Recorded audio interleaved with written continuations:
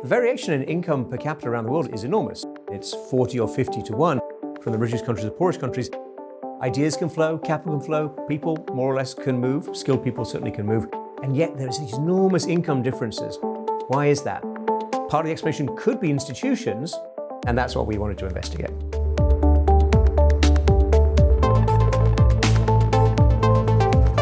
The problem, if you're interested in understanding the relationship between institutions and GDP per capita, the question of which way does the causation flow? We were thinking institutions could well be causing income, but a lot of people feel that income causes institutions. In fact, when I talk around the world, people say, oh yes, you're from the US and you were born in the UK. Those are rich countries.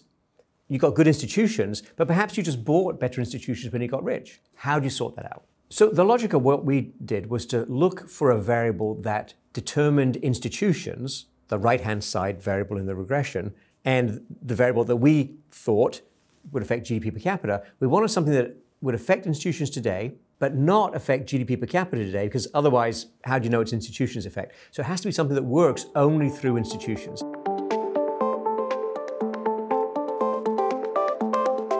Our big idea, which probably seems a bit obvious in retrospect, was to look back in history and to sort of roll the clock back and say, okay, what came first, the chicken or the egg, the institution or the GDP per capita? Where did the institutions come from? Who imposed these institutions? What's the history of many countries? It's about European colonization. It's about what the Europeans did and what the Europeans chose to do. We looked into records of all kinds. We were trying to understand why these European colonizers did what they did in various places. And if we could figure that piece out, then we could unlock the rest of the puzzle. The European colonizers were aggressive. They were avaricious. They wanted to make a lot of money around the world, but they weren't stupid. And they saw that when they went to some places and tried to stay for any period of time, they died. The key point is that the European colonizers who were coming in from outside, they weren't born in places that had malaria and yellow fever, and they understood it and they communicated with the public. We don't want to go live in West Africa. We'll go there and run the slave trade. We'll go there and take gold. We'll go to live in the West Indies for 7 years. We'll go be officials in India for 5 years, 7 years, but we don't want to go live there. But we will go live in Australia or New Zealand, the northern United States and Canada, or Argentina, because those places are relatively healthy for us. Colonization strategy had a big effect on institutions that were established. Tropical diseases, including malaria and yellow fever, that were so burdensome on the Europeans historically, those are not a major or significant factor on GDP per capita in most countries today. So if we look within the sample of former European colonies, we know for sure that this explanation of institutions today can explain between 50% and 70% of the variation in GDP per capita. How much that explains of institutions relative to income per capita for other countries depends on whether you believe the colonial sample is representing fully the range of experiences in countries that weren't European colonies. But actually, when you look at the key variables, it's pretty close. The amount of dispersion, the amount of variation you have in former European colonies is very close to what we see for all countries, including those that were never colonized by Europeans.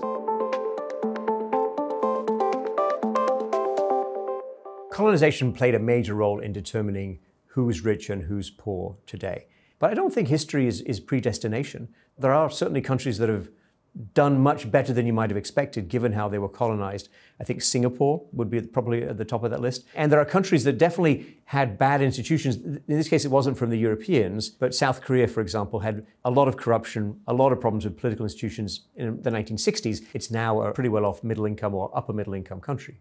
So you can find pathways to escape a difficult institutional legacy or history, but institutions are hard to escape, and difficult institutions stay with you for a long time.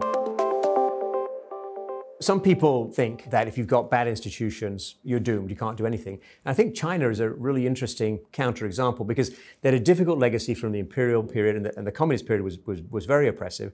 And they had low GDP per capita when they started their reforms at the end of the 1970s. They established stronger economic rights. They had special economic zones, they had protection for foreign investors, they had various ways that investors could feel they were going to get their money back. They had Not political representation of the kind you see in the West, but at least they stopped the oppression of the Cultural Revolution and the outright killing of people in the re-education camps and so on. So those are pretty big shifts in institutions, and I think that has helped them get better economic outcomes. Now, will it last? Can you sustain stronger economic rights without more of a democracy?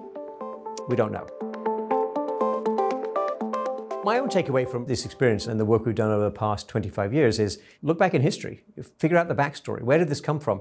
It's always interesting, and it's never quite what you're expecting. And if you're lucky, you may find something you can use in a regression. And if you're really lucky, you might find an instrumental variable that gets people's attention and launches you on the path to Stockholm.